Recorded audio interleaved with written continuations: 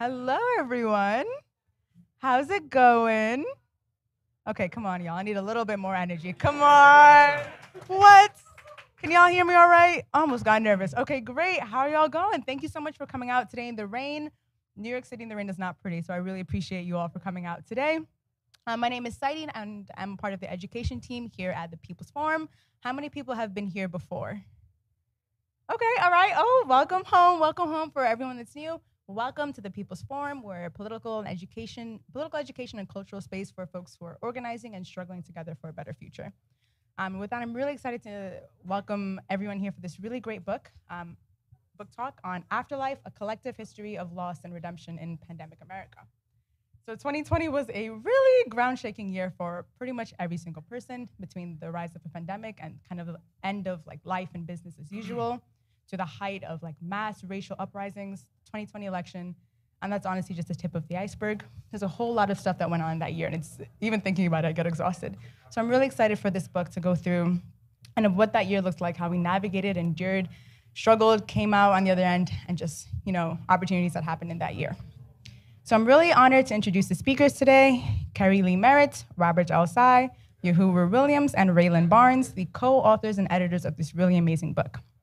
So I'm going to start with Robert. Robert L. Tsai is a professor of law and law alumni scholar at Boston University. He was born in Taiwan, but his family immigrated to the US when he was a child. Today, he's a legal theorist and historical of constitutional ideas. Keri Leigh Merritt is a historian and writer based in Atlanta, Georgia. She's the author of the award-winning Mashless Men, Poor Whites and Slavery in the Antebellum South, as well as co-editor of Reconsidering Southern Labor History, Race, Class, and Power, and Afterlife, a collective history of loss and redemption in pandemic America. She's currently writing a new book, Resurrecting the Dream, Lillian Smith's Message to White America, and working on a new multi-episode Civil War documentary. Dr. Yohuru Williams is a distinguished university chair and professor of history and founding director of the Racial Justice Initiative at the University of St. Thomas in St. Paul, Minnesota. He's the author, co-author, and editor of numerous books, including Teaching Beyond the Textbook, 6 Investigative Strategies, and Call Him Jack, the story of Jackie Robinson, Black freedom fighter. And last but certainly not least, we have Rhae Lynn Barnes, who is an assistant professor of American history at Princeton University and a fellow at the Hutchins Center for African and African American History at Harvard University. She's a co-editor of Afterlife, a collective history of pandemic America, and the author of the forthcoming book, Darkology, When the American Dream Wore Blackface. So I'm really excited for this conversation. Thank you all so much for coming out today. There it is. That's the energy I wanted. Listen, thank you. Thank you to the co-authors and editors for being here. Thank you to Haymarket, and thank you all so much. If you'd like to get this really amazing book, check out 1804 Books at the front. You could get it there. You might even get a little autograph. I can't promise anything, but yeah. So with that, I'm gonna pass it over to Rhae Lynn. Well, thank you so much for joining us. Welcome. You managed to make it through the rain and all of the chaos going outside. Welcome to those who are joining us from home. So before we begin, I just wanted to start with a moment of silence for those that we lost during the pandemic, and also acknowledge that, unfortunately, we lost one of our co-authors in Afterlife, Gwendolyn Midlow Hall, who recently passed. She was an epic historian. I encourage you to read her work, and also her obituary in the New York Times gives a pretty wonderful overview of her fantastic contributions. So we'll take a moment.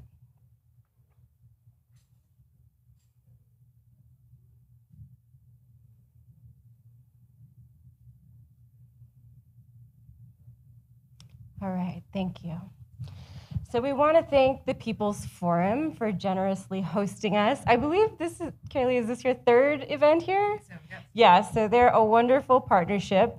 And we also, of course, want to thank Haymarket Books, our editor, Anthony. And I wanted to acknowledge a few people in the audience, just because as a book historian, I'm all about acknowledging the sometimes up to 50 people who contribute to a book. And so, Joseph, if you could stand up, he proofread, fact-checked, did all our footnotes. It was pretty profound. So he at least 2 of them were very, very seriously ill, and he stepped in to help us to make sure that everything was A-okay. And then also I wanted to acknowledge my dad, Larry Barnes, who did the cover. He's an artist from Southern California, and maybe later I'll let him share the story, the very funny story of where the cover art came from.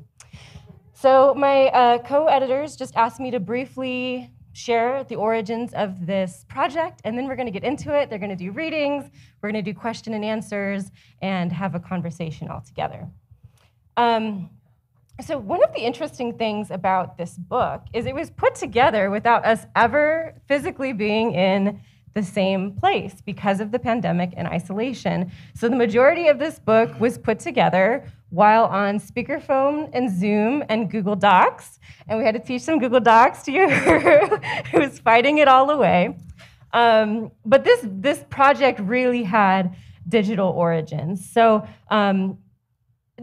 during the lead up to the 2020 elections, I was just really struck as a historian by the ways in which mass death was a catalyst and sort of a moving force in the election in a way that we really haven't seen since the Civil Rights Movement, but really especially since the Civil War. So I was thinking about the ways in which Joe Biden, for example, ran as a promise kept to his son, Beau, made on his deathbed.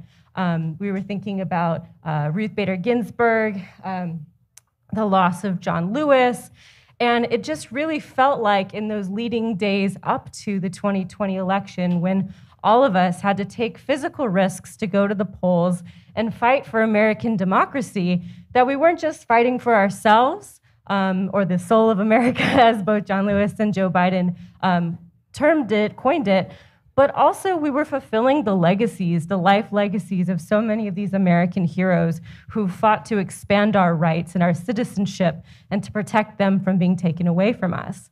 And so I was just really reflecting on what does that specter of mass death do to a society that is not very good at grieving or acknowledging death, but at the same time, we've lost 1 million Americans that we know of, documented. So what does that do to a nation? So I sort of was just going off on Twitter one of the nights like a crazy buffoon during one of the televised debates. I kind of would go crazy every time the televised debates happen. And Yohuru was like, girl, don't be putting these ideas on Twitter. Like, that's a good idea. Take that down. You need to think about that. That's a book. And at first I thought he was joking. But we had some text message exchanges and DMs, and I said, well, we really need to talk to Keri Leigh because she's the one who's really great at pulling people together, these large-scale projects. Both of them have a pretty amazing experience in bringing together a lot of people. And so the 3 of us got together and we brainstormed. And the last other component of this that I will say before I hand it off to my co-authors is, as a cultural historian, a lot of the primary sources that I use, but also just art and literature that I love, came out of the WPA, or the Works Progress Administration, which was when Roosevelt, during the Great Depression and World War II, put 8.5 million workers to work to not just create roads and work in the Park Service, but also funded the arts, funded theater, funded historians, funded writers. Pretty much all of classic Americana of the mid-20th century is touched in some ways by the Works Progress Administration. And so when we were during lockdown and we were all isolated, I just kept going, why aren't we coming together and doing something? We need to be mass documenting what's happening. We need to be putting everyone who's pretty much at home, their creative power to work. And I kept waiting and waiting and waiting, and obviously that was not something the Trump administration was interested in doing. And so, I mean, to say the least. And so I'm so happy that this volume exists, because one thing that we hoped is that this would seed the beginning of an archive of primary sources and encourage others to write down their experiences, to think critically about what happened to them in the pandemic, in the racial uprisings, and just really critically reflect on this profound historical moment that we have survived. Quite literally, we are still alive, and 1 million of our American countrymen and women are not. So, last thing I wanted to say, we also decided that it was really important to stress diversity in this book, because we felt that a single authoritative voice could never capture the true experience of the pandemic. People experience the pandemic radically differently within the same household, but when you really zoom out and think about Navajo Nation, New York City, Los Angeles, rural Kansas, those experiences are profoundly different: class, race, gender, sexual orientation, et cetera. And so we went out of our way to try and find as diverse voices as we could and come together, but the one request was, write about your experience through a larger historical lens or historical context. And we really gave people the freedom to take that and run and do what they want. So, all that said, I'm gonna ask a few questions of our co-authors, and then they're gonna do readings for us, and then we will open the floor for your questions as well. So we really wanna make this a collaborative conversation, because I know this is something that we've all been living with and thinking through. So I've given my justification about why I felt this book was needed, but deciding to write a book while in a moment of staring down death and possibly the crumbling of our nation was an interesting choice. So I want to hear why you guys felt that this book needed to exist and why you needed to write your pieces. So obviously we were all working on different projects at the time. And when we started having these conversations, we realized how important timing was and how quickly we needed to get this project done. Obviously, there's going to be a slew of books, on the pandemic, on the Trump years, but we wanted to get the history right. And more importantly than that, we wanted to do it beautifully. And all of the people that we chose here, a lot of them were historians and legal scholars that we deeply admired, that we probably had some sort of friendship or relationship with, but we picked them primarily because they were beautiful writers, and we wanted to be able to give them the chance to do anything they wanted to create creatively. Oftentimes when you're writing, whether it's history or legal scholarship, it's very formulaic at times. And so we wanted to give these amazing award-winning writers, Bancroft Prize winners, all sorts of amazing award-winning writers, the ability. There's a couple of Pulitzer Prize winners in there. Winners, Guggenheim, Genius Awards, all of these people, just give them the freedom to do what they've been wanting to do and write about what they've been wanting to write about.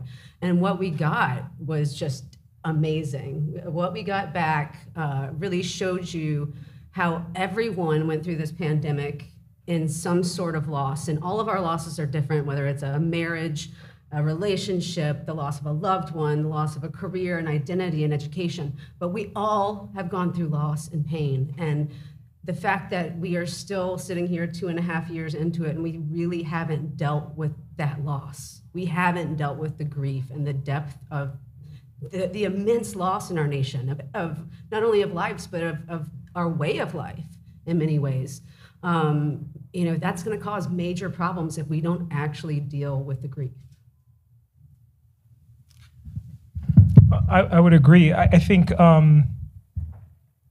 so much of our work is involved in mining primary sources. And I think about some of the, particularly as a scholar of the civil rights movement, Robert Penn Warren, who speaks for the Negro in 1963, Howard Zinn, New Abolitionists, people who were at the time were writing about what they were experiencing in a very visceral way that makes those books both primary sources, but kind of firsthand accounts of what it was like on the ground as they were experiencing these momentous moments in our history. Lynn and I had actually done a professional development for New York City Public Schools, and I was reading from Warriors Don't Cry by Melba Patella Beals, the youngest of the Little Rock Nine. And she has that wonderful piece where she says, her mom tells her to keep a diary on the eve of Little Rock, and she says, as I was thinking about and reflecting on everything that was happening on New Year's Eve, 1958, I sat home writing a list of my New Year's resolutions. But in the beginning, she begins, and I thought to myself, is it that nobody cares or nobody knows what to do? That to me felt a lot like 2020, is that nobody cares or nobody knows what to do. When Lynn sent out that tweet and then we connected with Keri Leigh, it seemed like the right thing to do was to begin to document this and give people a space to process it, to think about it in a way that, like those WPA documents, we were both sharing our experiences, but at the same time, as historians writing that first draft of history, we often cede that work to journalists, and yet everywhere you looked, you had historians being brought on to put this into context, and you had people using all kinds of hyperbole to describe this, unprecedented, and so on and so forth, only to have scholars come on and go, well, there was this thing called the Spanish flu, and yeah, well, there was this racial reckoning in 1865, and then again, and so it was interesting for us to be in a space where we could talk about those things in a way that, divorced from the hyperbole, you had an opportunity to really look at the history in the context of scholars who were both dealing with that loss and at the same time trying to make sense of this from a larger frame. I'm so glad that Robert was able to join us tonight, because I think it was one of the first essays that we got back was Somewhere USA, and I think you brilliantly brought out everything that we were hoping to capture in this. It was like proof of concept in a real sense for exactly what we were aiming for. Well, thanks so much. I'm incredibly grateful and honored to be part of the volume. For me, what brought me to the project was, professionally, I was doing a lot of things like giving talks about the use of political language and the blaming of China in talking about the pandemic. I was writing about democratic decline in a lot of my sort of scholarship. And so my mind was in these sort of structural places, but I was also kind of tired of it all, if it makes any sense. And the one thing I really wanted to finish was a book project, and then March 2020 hit, and then all the archives that I needed closed, so I had to cancel my trip. And all the interviews I was gonna do live couldn't be done anymore. And so professionally, I couldn't do that either. And then out of the blue, this email came along, and you guys have been talking about it for some time. And one reason why I guess I got the piece done more quickly was because I was ready to try something a little bit different. And so for me, this is a kind of writing I've not really ever done before. It's a little bit different. There is history in my piece. The citations are spared, but it's all real. I took the opportunity to try to think about what we might call the afterlives of inequality, in a sense, to try to connect our present moment to forms of inequality and structures that I had grown up with that I presume could only be worsened during the age of pandemics. So I wrote about, as we'll see in a moment, growing up in a small town, what that's like, what the cleavages are in small town America. I changed the names of the real people that I knew, whose struggles that I began to think more and more about during this period. So my brain, as a way of trying to escape the horrors of the present, went backward into my own life, into the community in which I grew up. And so in a way, that was my coping mechanism. So that's how I came to the piece.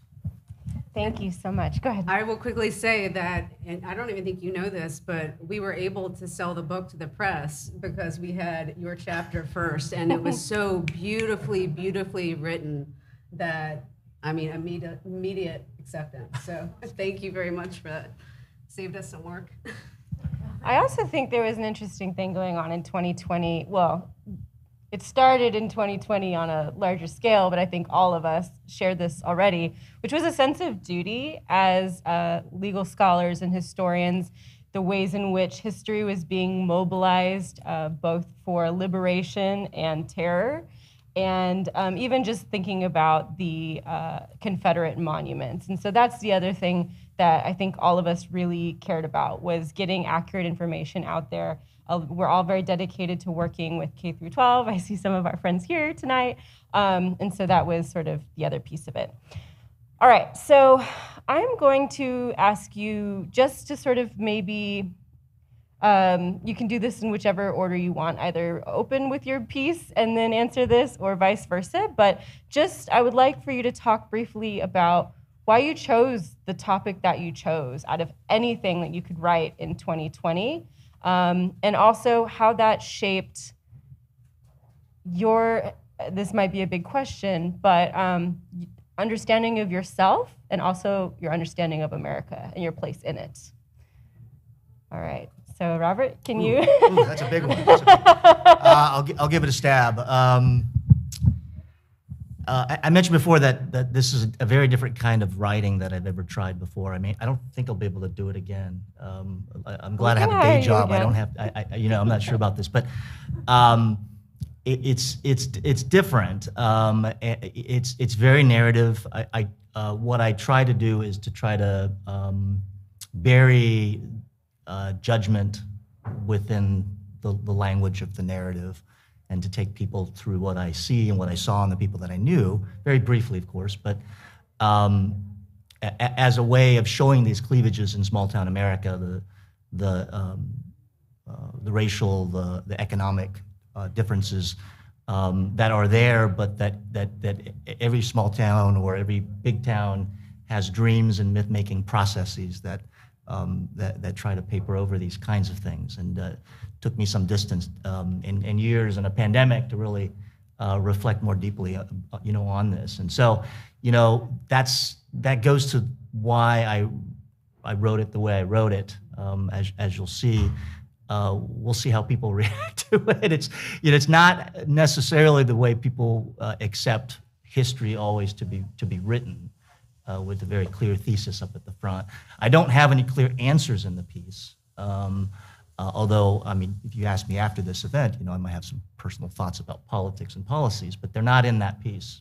I purposefully left them out of the piece so that people can access it and kind of observe, hopefully through my eyes what I saw. But you also have there's a neat part in that essay, Robert, where you talk about, and I think it's one of the more powerful elements of what is a phenomenal piece, about what it meant to be an American as you're being othered in that space as well. Do you mind speaking to some of that, or kind of share? For us in particular, reading that in the midst of all the anti-Asian hate in particular was powerful.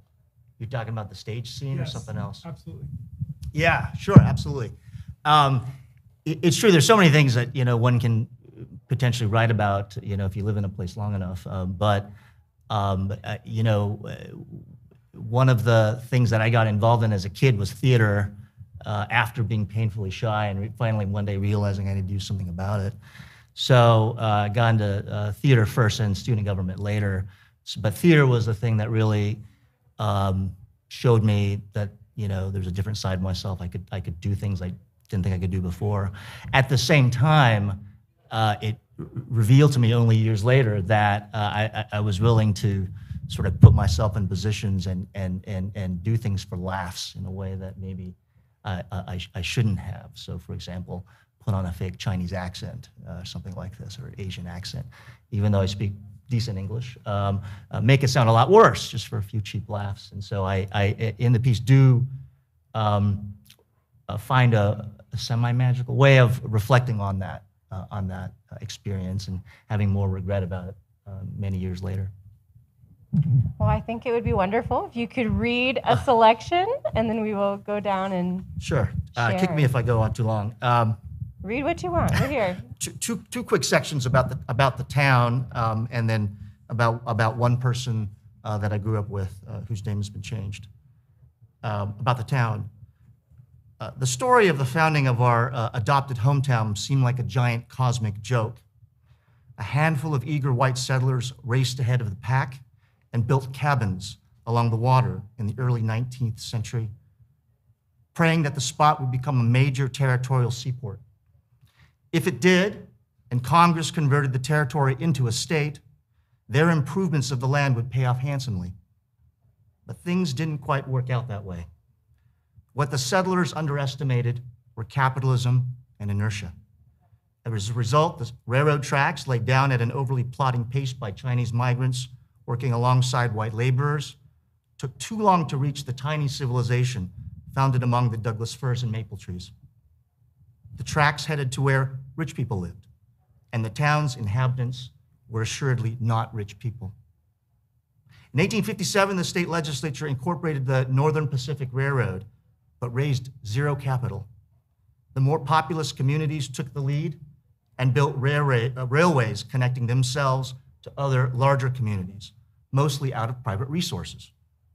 Every time the residents of Port Somewhere felt their hopes raised that the next round of construction would integrate their town with the rest of the world, whose aspirations would be dashed, those aspirations would be dashed by bankruptcy or plans torn up in a corporate boardroom somewhere. Economic investments by the townsfolk in anticipation of a boom coming would be lost each time. During this period of its history, as isolation became imprinted upon the DNA of the place, the town died many times over. Let me tell you a little bit about Lorraine, someone I grew up with.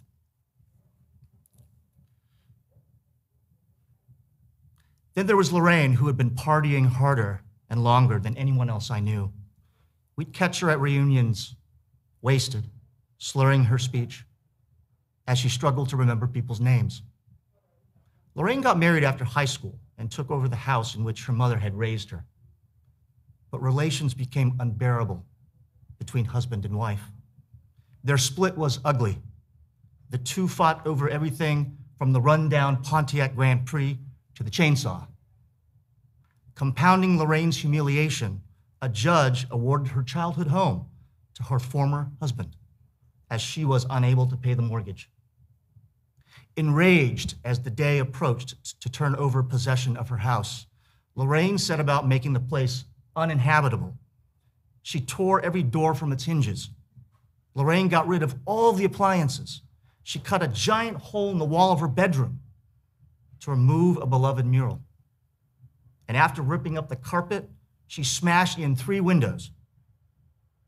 For the coup de grace, she spray painted a giant penis on the bathroom wall in gold paint and left her husband a message: "If this were you, cockroach."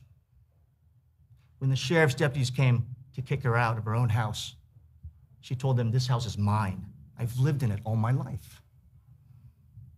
Lorraine's revolt against her circumstances led to a conviction for third-degree theft. She spent 10 days in jail and faced 2 years of probation.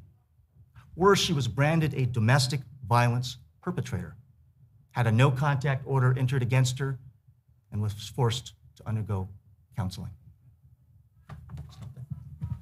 Thank you so much. All right, would you be able to share? And then I think some of these will be in very clear dialogue once we're done. Okay.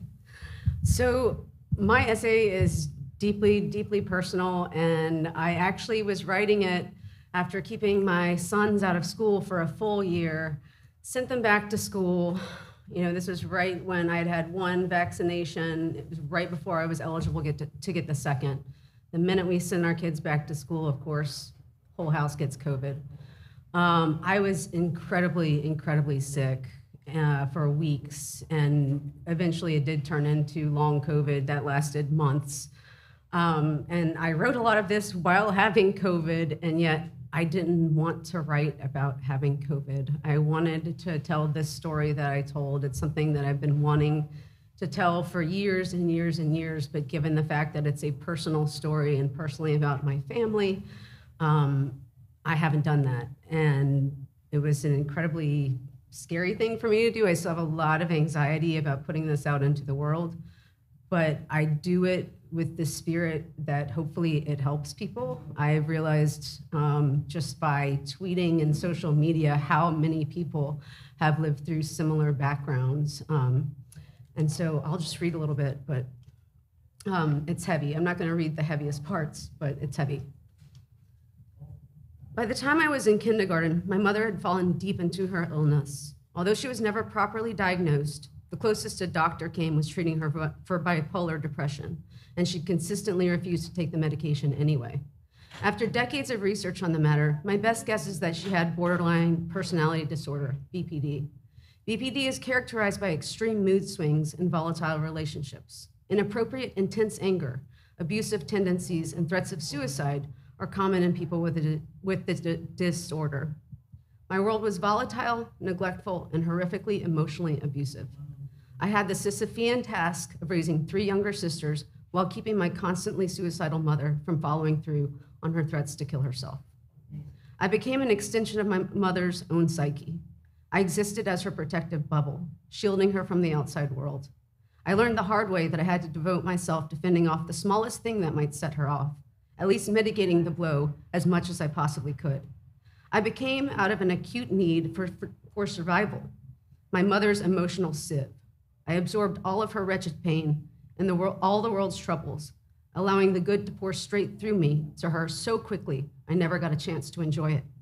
I had so naively hoped and prayed that something good might possibly diffuse some of her constant, unprovoked anger. Looking back, I finally realized what an impossible task this was for a young child. At the time, though, there was no thinking. There was only surviving. And do you want to share with us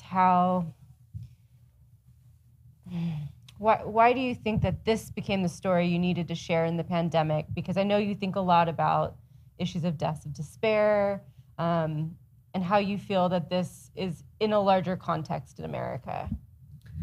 So it's couched in terms of, I had 3 major losses in my life, literally right before the pandemic started. And so it tells kind of a whole micro history of my own family that's, rife with mental illness and, addiction and poverty. But it starts with the story of my great-grandfather who killed himself during the Great Depression. And so it really gets into suicide and the fact that deaths of despair in this country continue to rise. And personally, from my perspective, I thought that people would be in kind of a survival mode throughout the lockdown of the pandemic. But once everything kind of gets back to normal, that's when we're going to see people really not know how to deal with everything and process what's just happened, especially in a country where you feel gaslit by the government and mainstream media that this didn't happen. It's very, very much about suicide, and I hope that anyone that has had a background with this in their family, that you can find some hope in it and at least feel a sense of connection and know that you're not alone with this story. Thank you so much for sharing. All right, Yohuru? Well, that's hard for me because that is my favorite essay in the volume, and I get emotional just hearing you talk about it. Reading it, it's been a long time since when you cry when you read something because it touches you in a particular kind of way. And that essay, even hearing you read parts of it today, just brings back the feeling that I had when you first shared it in September. That the section that these essays are in of the book is called Reckoning. And we think about reckoning with regard to 2020 as being about the racial reckoning, or how Me Too kind of bled into the, that moment, or the pandemic. But there was a lot of personal reckoning that took place in spaces where Heather Ann Thompson talks about it in her piece called The Permeability of Cells, on people who are in prison during the kind of invisible, imprisoned. And she talks about solitary confinement and how we would think about that differently in the midst of a pandemic. But we were all, in some sense, in solitary confinement. My partner lives in Forest Hills, and I lived in Minneapolis. And so I spent most of the pandemic in a form of solitary confinement. And it gave us a lot of time to reflect on not just the things that were visible in terms of what was happening elsewhere, but internally, and those things that were kind of have a long history, kind of the long impact of deindustrialization and on Somewhere USA, which is also my experience in terms of deindustrialization. And so I grew up at the nexus where Sesame Street met Black Power in community centers, where when those community centers died and the crack epidemic came in the 1980s, we watched those neighborhoods die, and I fled, hoping never to go back, never to revisit that despair in that way. And then George Floyd just brought it all home in a way that kind of reminded us of that. I wrote about, my piece is called Dreams of My Great-Grandfather, and I wrote it because in the midst of this, I was doing my family history like everybody else. I kind of went back in and started to do that. And I had been asked by Canadian television to come on and provide commentary on Al Sharpton's eulogy of George Floyd, June 4th, 2020 in Minneapolis. And Al Sharpton, in that speech, started talking about malfunctions of the criminal justice system. And he said, what happens to Floyd happens every day in this country to African Americans in education and health services in every area of American life. It's time for us to stand up in George's name and to say, get your knee off our neck. Well, I had used my family history folder to prop up my camera that day. And I looked down at my family history folder, and it reminded me of the fact that my own grandfather had been the product of one of those malfunctions of the criminal justice system. He was shot and killed in the 1930s. His murderer got 8 years. And then my uncle, who was left with the responsibility of caring for the family, was murdered by his brother-in-law, or shot and killed by his brother-in-law. He refused to press charges because he was the only male that would be left to take care of the family. And then that brother-in-law was killed in a high-speed chase with police, where the two officers actually shot out their tire, the 1930s, disabled the vehicle. It careened into a truck carrying 2 white farmers. And at this point, these were Virginia officers. The crash took place in North Carolina. And so the only reason that the officers were arrested and held accountable is because of the death of the 2 white farmers. But in order to do that, they had to prefer murder charges against the officers for the killing of these 2 black men. So this is Black Lives Matter in 1930s Virginia, North Carolina. And I'm experiencing this and having questions about the loss of my own great-grandfather and how growing up, and I should have said this in the very beginning, my father just passed away a couple of weeks ago.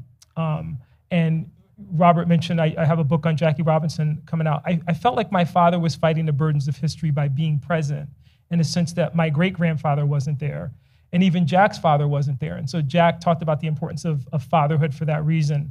When my father passed, and kind of going back on this and looking at all this, it made me wonder as a kid why, when we were kids, there was an absence of males in my family. And we even made up a little jingle as kids to talk about our family history. And it was all told matrilineally because we didn't have these males there. So it was like Rose had grandma, grandma had Nana, Nana had my mom, and my mama had me.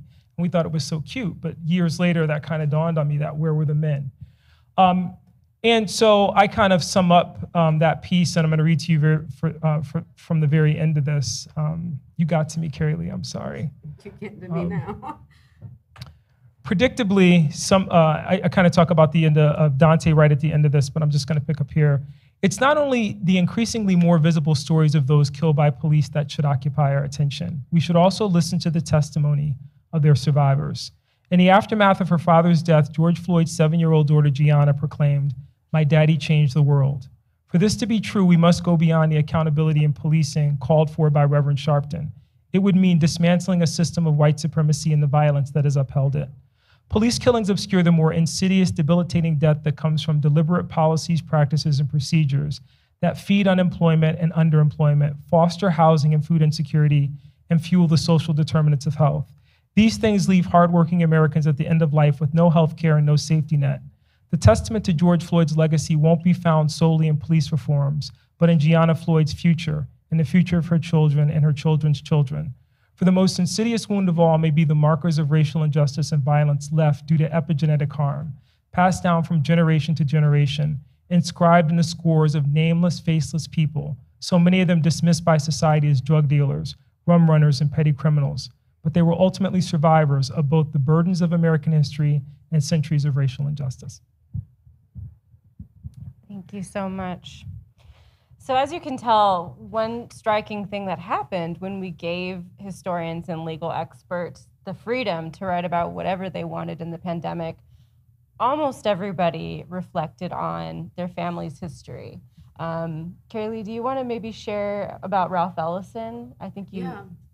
So, we thought that we would end up getting a lot of Keith Ellison, my literary. I'm Keith sure Ellison. he's grateful for the So we thought a lot of people would be turning in political pieces, or very historically driven pieces, and actually the opposite was largely true. For the vast majority of people, they wrote intensely personal, almost micro histories of their own families or their own experiences, honoring the lives of people they lost. And so one of my friends is Keith Ellison, who of course is the Attorney General of Minnesota, who was prosecuting Derek Chauvin at the time, years of his life involved in this case. And so I just assumed he would be writing about this and how legally important this case is. And instead he wrote an incredibly touching tribute to his mother, who sadly passed in that first wave of COVID.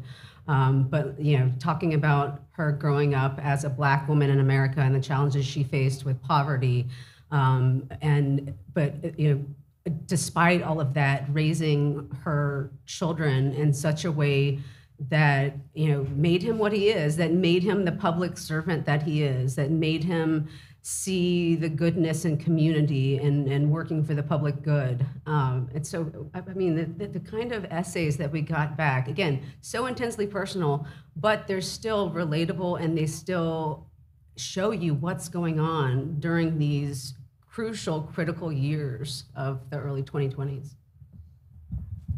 Yeah, and I think the last thing I want to say structurally before we open up the conversation is, I was someone who was here in New Jersey and New York, commuting back and forth, and that really got the bulk of the news. I mean, anyone here who's in this room who lived through that, you understand why it did. But in our research, we discovered very quickly that when you look at the per capita deaths, it was actually the Navajo Nation that far exceeded both New York and California. So we decided to recenter the narrative and begin with Navajo Nation and really talk about America's very long history of epidemics, pandemics, disease, and how that's been weaponized from the very moment of contact all the way up through what we're experiencing now. I just want to give a little shout out briefly to a few of the other pieces, just so you can get a larger context. So Monica Munez Martinez writes about her experience as a historian and someone who's working for human rights at the border, her experience of being down at the border during 2020. Mary Catherine Nagel, who's a Creek legal scholar and playwright, writes about her experience, especially during Standing Rock. And then we have this section that's really interesting where we make these comparisons between the issues of mass death and white supremacy and the Civil War. And so Stephen Barry writes about Confederates Take the Capitol, as somebody who he self-identified in the essay as a white dude of a certain age, and how he experienced as a Civil War historian watching the Capitol being taken. Martha Hodes here nearby at NYU wrote an amazing piece called Two Catastrophes and 10 Parallels on the Lincoln assassination and COVID-19, which is a fabulous essay to teach with.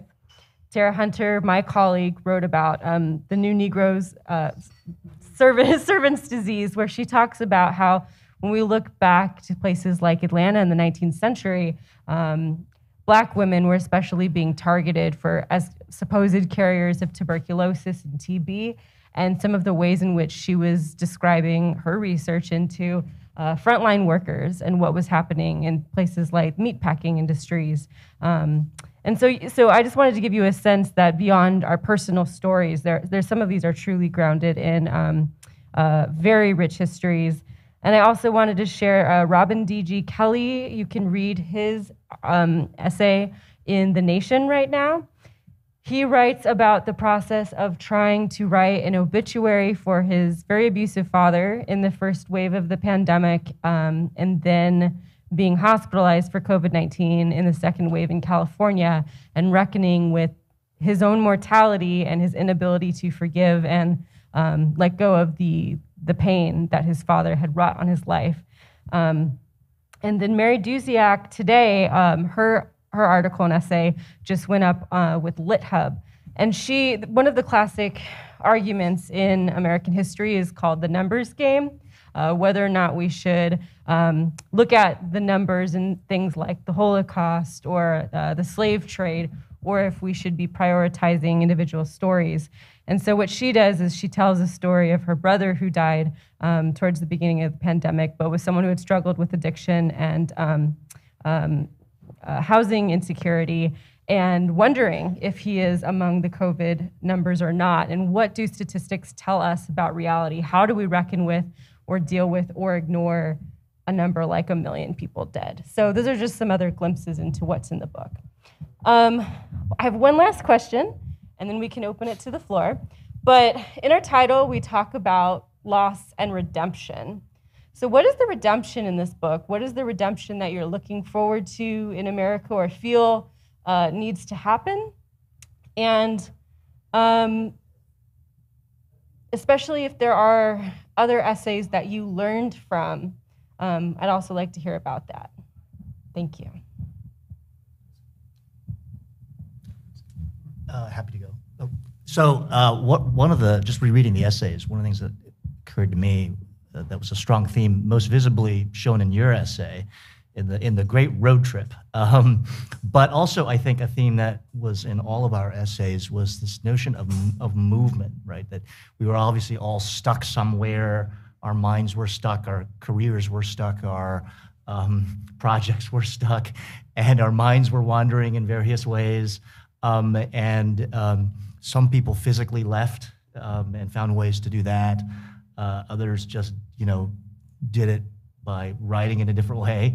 There was the flight from family, and I just wonder about the themes of flight and survival and reinvention, as well as something that is connected to the flight as a potentially constructive aspect to that. But I'm curious to know what you guys say.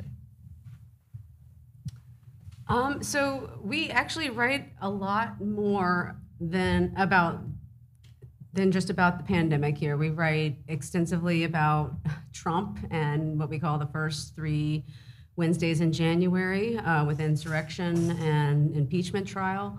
And Yohuru actually wrote an incredible essay on Black Lives Matter and the protests through the early 2020s. And I would say that if I'm holding on to hope right now, it is through the young people. And I think that one thing that we have kind of overlooked in these Black Lives Matter protests is the number of young white people who actually got involved for the first time, who actually put their lives on the line, got out in a pandemic, went out and protested, and this is unprecedented numbers of young white people. And so that, to me, is very hopeful. I also see these little pockets of labor power that are popping up all over the country, and of course they're far between and few, and there's a long struggle ahead. But just to see these little pockets of labor success all around the country, I really think the labor movement is obviously one of the main ways to create coalitions and push for any kind of progressive reforms. So, I would agree. The book is much more than the pandemic. In fact, Peniel Joseph talks about the need for a third Reconstruction. It was interesting, before his book came out, I think he was workshopping a lot of those ideas with us, and they are reflected in the essay that he published with us in Afterlife.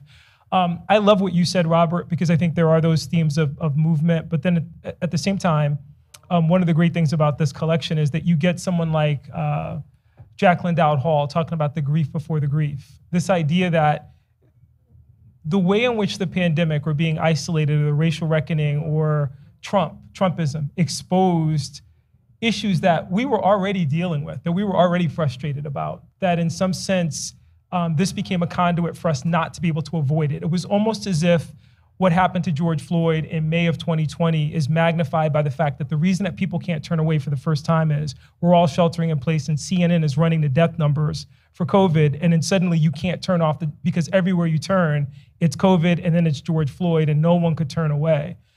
In some sense, one of the things that's so great about Jacqueline Dowd Hall's piece, one of the things that's so great about Keri Leigh's piece is what happens when you can't turn away.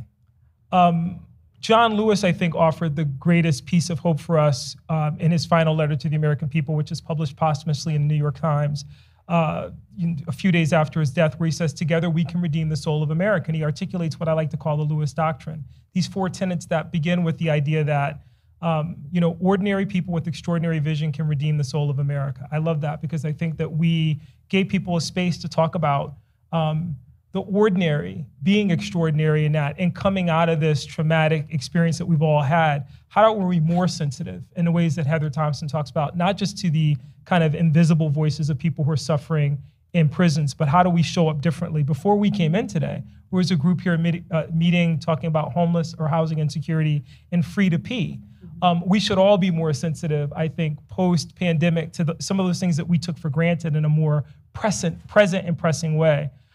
Lewis said that we have to study the past in order to understand that we are part of a long-standing struggle. So none of these things are new, but how can we think differently, reimagine the way that we show up and engage? And he said we had to develop a global perspective. I think that that's really important as I think about Iran right now, what's happening with the struggles of women in that context. And I always tell the story of what happened during the pandemic. I was on Australian Good Morning America, of all things, and they called and said, can you come on and put the death of George Floyd into context? And I said, sure, not knowing that Australian television is a lot earlier than the US. But so I agreed, and so I'm on.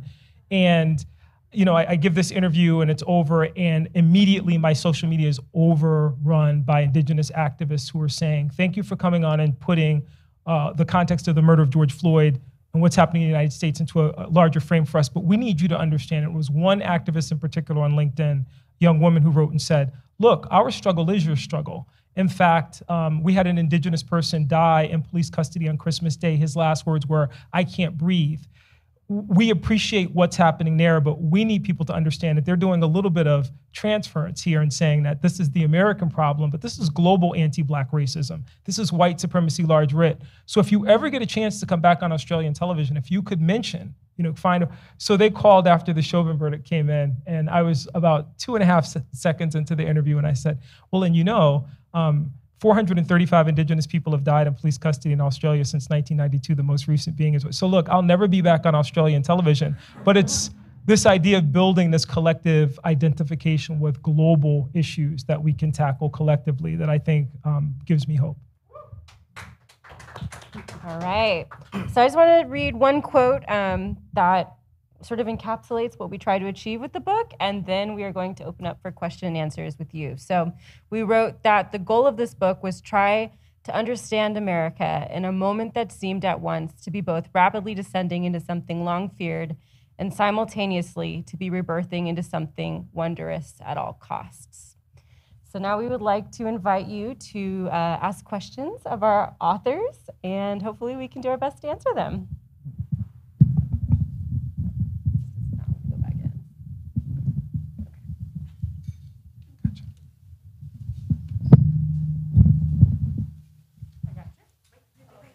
Mic for you. Thank you. Hi, thank you so much. I really enjoyed hearing you guys read your parts of your sections in the book, and I think I'm definitely gonna get one of the books after this. And I guess I feel like the way this is gonna come out is gonna be like a tangent, and like I don't even know if I can put it into like a succinct question, but like me as a young person, and I was a junior in high school when the pandemic first started, and then like these past few years, I feel like there's just been so much that's gone on in the country, and like I guess like even now, sometimes I feel really like a sense of bleakness for the future, and I feel like I have even this deep fear of the future almost, and like just thinking about everything that is so wrong in the world, and like how are we gonna fix things? I guess like one of my questions is, do you feel like this moment in time in America, does it feel distinctly different from any time before, or like how people say like history repeats itself? Does this, I guess like, do you think we have failed to learn from parts of our history, and that's why we see like problems persisting so much into the present day?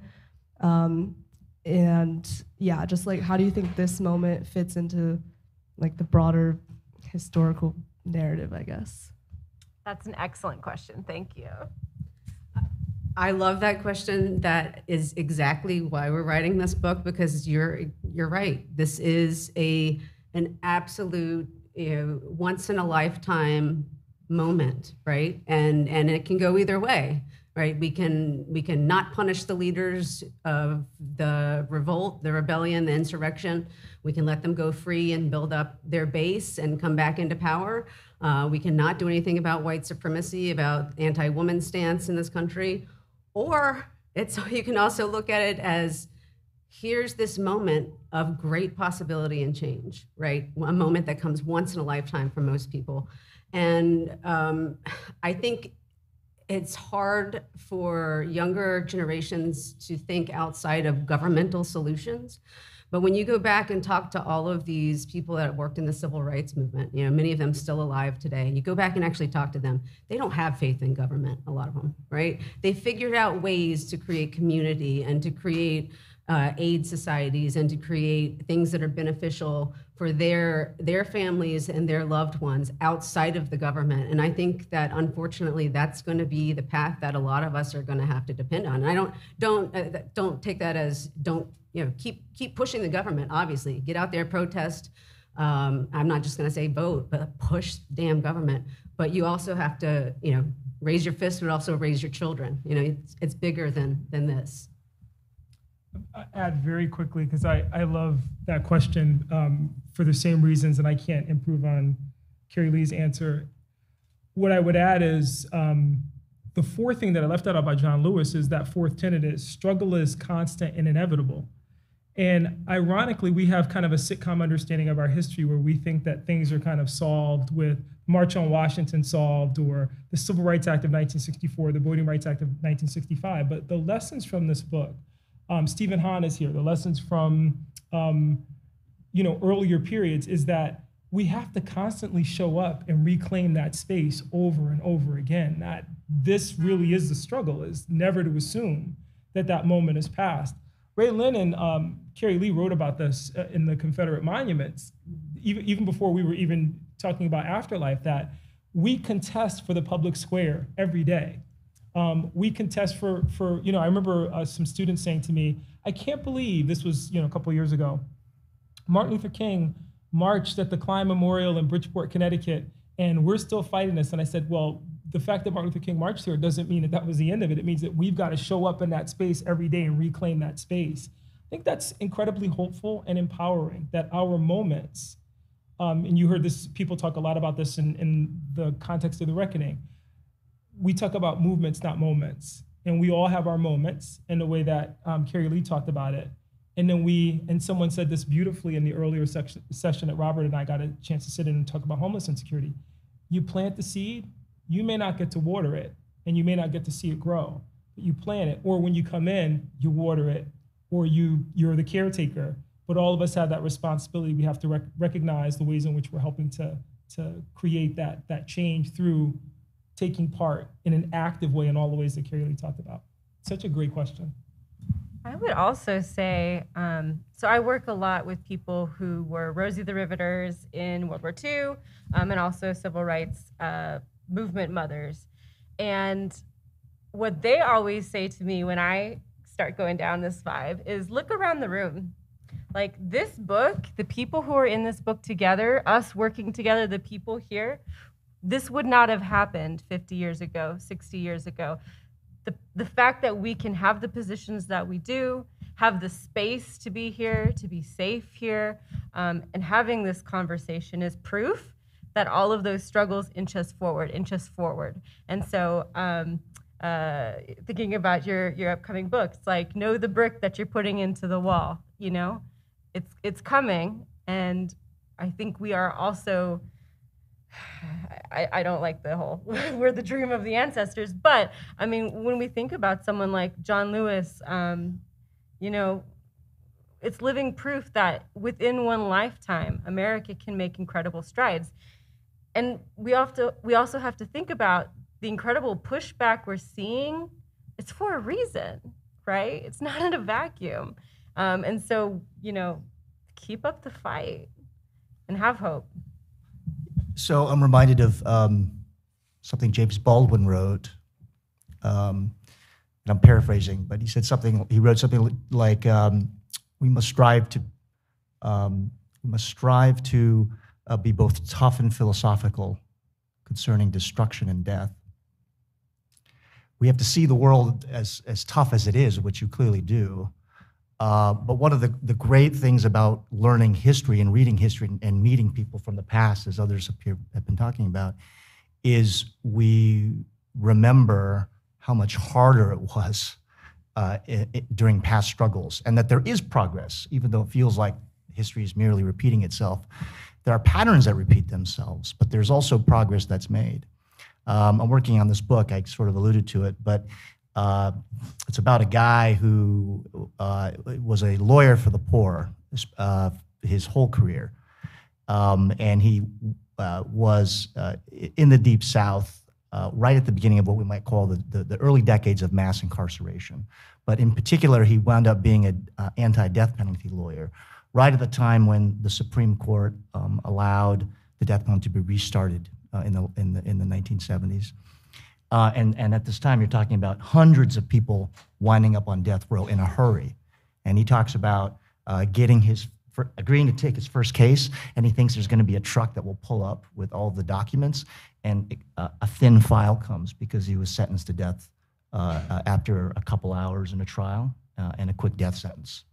And this is, we're talking about the 1970s. We're not talking about 1930s, So, and this guy and others are like this, somehow find a way to maintain their sense of the possible, the optimism, even as they see just this massive train coming down, down the tracks at them, and finds ways to do things that to save lives and push the law in a positive direction. So, so that's what I would say. Reading history, learning history allows us to see those spaces where progress can be made and how to do it. So, thank you. Any other questions?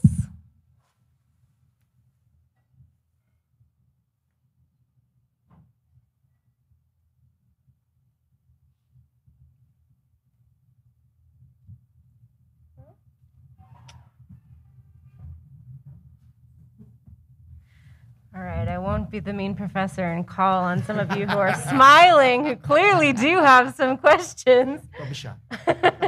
But I want to sincerely thank everyone who came out tonight. I realize it's always hard to make it out in the rain, but we are here to answer questions.